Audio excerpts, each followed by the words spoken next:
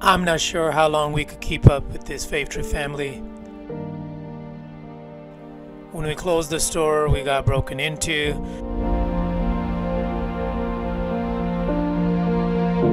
When we open the store, we have to deal with Karens. Whenever you ask for the ID, they end up trashing the store.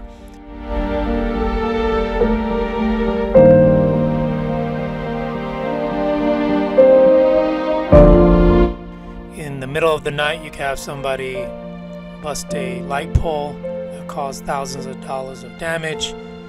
And now, for no good reason, we got this guy who trashed our store.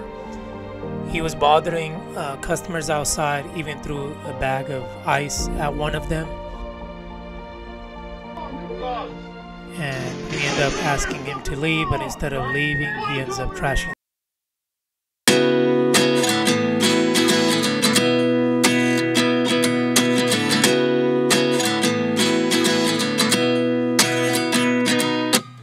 At 29 and I find myself wondering what did happen to the last 10. I ran away with my life, fast forward, never turn back again. It's kind of funny that the more we pass time, the more we need to set the rewind. And 19 was the year I had to leave you, but now I'm seeing all the signs. Is this really happening? I can't believe it's true. I'm just as surprised as you. Is this really happening? I can't be too sure, but one day I'll be yours again.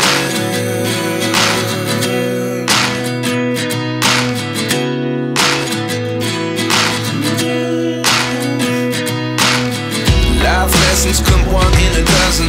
The other 11 get something from nothing. I sit here looking for an answer. Maybe the biggest question was in the last chapter. You gave me the soul I have today. Without you I never could have moved away. But now I see what you teach. I do believe I always should have stayed. Yeah. Is this really happening? I can't believe it's true. I'm just as surprised as you.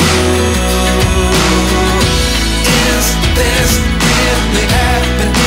I can't be too sure, but one day I'll be yours. I'm not sure how long we could keep up with this. I mean, all the grocery was damaged, the open air cooler. We had to trash all of this inventory, and it's thousands of dollars in damages. And him being arrested is not helping us recover this. Filing insurance just increases our premium, and deductibles are so high, sometimes it's not worth even claiming an insurance claim on there. And if you keep claiming, your premium just keeps going higher and higher. So what would you guys do in this situation, Fave Trip family? I'm not sure. Let us know in the comments. Not too far from here, there was a guy, cashier, with a similar issue that shoved a guy that was disturbing the peace outside the door. And guess who got arrested?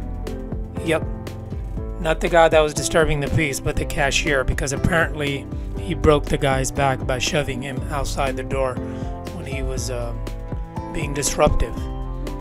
And he broke his back like Mike Tyson did.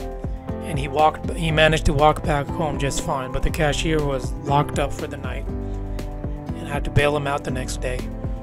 And it's just a bad situation all around. I mean, we'll get rolling with this video.